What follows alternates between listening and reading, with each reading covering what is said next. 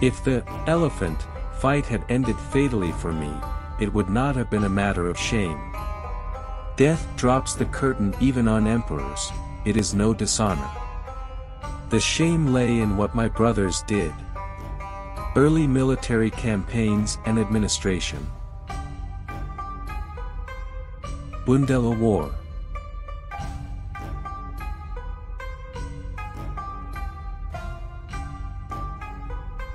The Mughal army under the command of Aurangzeb recaptures Orcha in October in 1635. Aurangzeb was nominally in charge of the force sent to Bundelkhand with the intent of subduing the rebellious ruler of Orcha, Jujhar Singh, who had attacked another territory in defiance of Shah Jahan's policy and was refusing to atone for his actions. By arrangement, Aurangzeb stayed in the rear, away from the fighting, and took the advice of his generals as the Mughal army gathered and commenced the siege of Orcha in 1635. The campaign was successful and Singh was removed from power. Viceroy of the Deccan. A painting from Padmanabh depicts Prince Aurangzeb facing a maddened war elephant named Sudhakar. After Shah Jahan's vassals had been devastated by the alarming expansion of Ahmednagar during the reign of the Nizam Shahi by Prince Murtaza Shah III, the emperor dispatched Aurangzeb, who in 1636 brought the Nizam Shahi dynasty to an end. In 1637, Aurangzeb married the Safavid princess Dilruz Banu, posthumously known as Rabi-ud Durrani. She was his first wife and chief consort as well as his favorite. He also had an infatuation with a slave girl, Hirabai, whose death at a young age greatly affected him. In his old age, he was under the charms of his concubine, Yudapuri Bai. The latter had formerly been a companion to Dara Shuko. In the same year, 1637, Aurangzeb was placed in charge of annexing the small Rajput kingdom of Baglana, which he did with ease. In 1638, Aurangzeb married Nawab Bai, later known as Rahmat al-Nisa. At some point, Aurangzeb married Aurangabadi Mahal, who was a Circassian or Georgian. In 1644, Aurangzeb's sister, Jahanara, was burned when the chemicals in her perfume were ignited by a nearby lamp while in Agra. This event precipitated a family crisis with political consequences. Aurangzeb suffered his father's displeasure by not returning to Agra immediately but rather 3 weeks later. Shah Jahan had been nursing Jahanara back to health in that time and thousands of vassals had arrived in Agra to pay their respects. Shah Jahan was outraged to see Aurangzeb enter the interior palace compound in military attire and immediately dismissed him from his position of Viceroy of the Deccan. Aurangzeb was also no longer allowed to use red tents or to associate himself with the official military standard of the Mughal emperor. Other sources tell us that Aurangzeb was dismissed from his position because Aurangzeb left the life of luxury and became a fakir.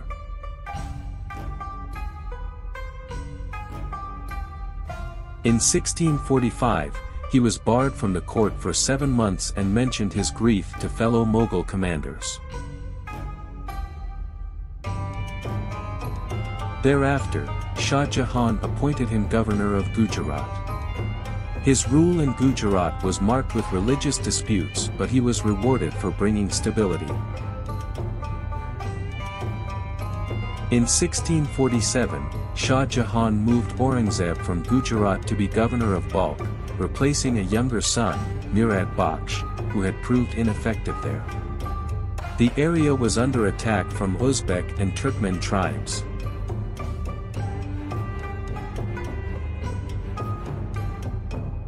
While the Mughal artillery and muskets were a formidable force, so too were the skirmishing skills of their opponents. The two sides were in stalemate, and Aurangzeb discovered that his army could not live off the land, which was devastated by war. With the onset of winter, he and his father had to make a largely unsatisfactory deal with the Uzbeks, giving away territory in exchange for nominal recognition of Mughal sovereignty. The Mughal force suffered still further with attacks by Uzbeks and other tribesmen as it retreated through the snow to Kabul. By the end of this two-year campaign, into which Aurangzeb had been plunged at a late stage, a vast sum of money had been expended for little gain. Further inauspicious military involvements followed, as Aurangzeb was appointed governor of Multan and Sindh. His efforts in 1649 and 1652 to dislodge the Safavids at Kandahar, which they had recently retaken after a decade of Mughal control, both ended in failure as winter approached. The logistical problems of supplying an army at the extremity of the empire, combined with the poor quality of armaments and the intransigence of the opposition, have been cited by John Richards as the reasons for failure, and a third attempt in 1653, led by Dara Shikoh, met with the same outcome.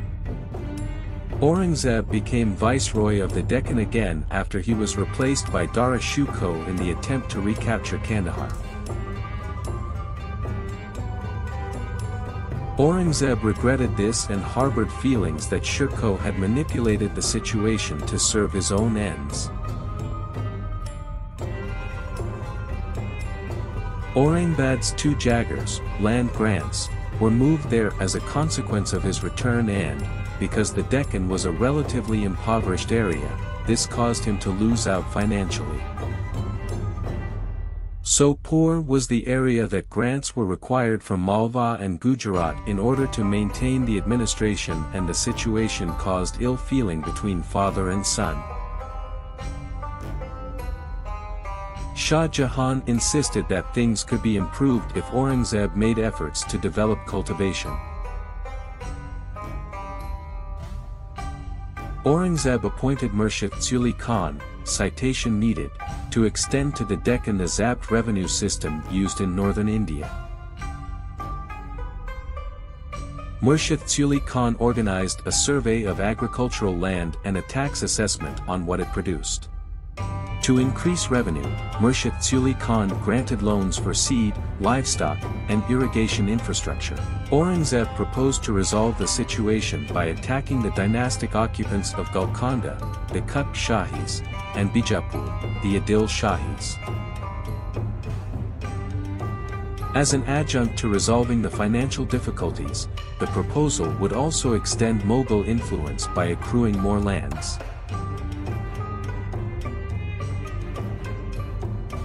Aurangzeb advanced against the Sultan of Bijapur and besieged Bidar. The Kiladar, governor or captain, of the fortified city, Sidi Marjan, was mortally wounded when a gunpowder magazine exploded. After 27 days of hard fighting, Bidar was captured by the Mughals and Aurangzeb continued his advance. Again, he was to feel that Dara had exerted influence on his father.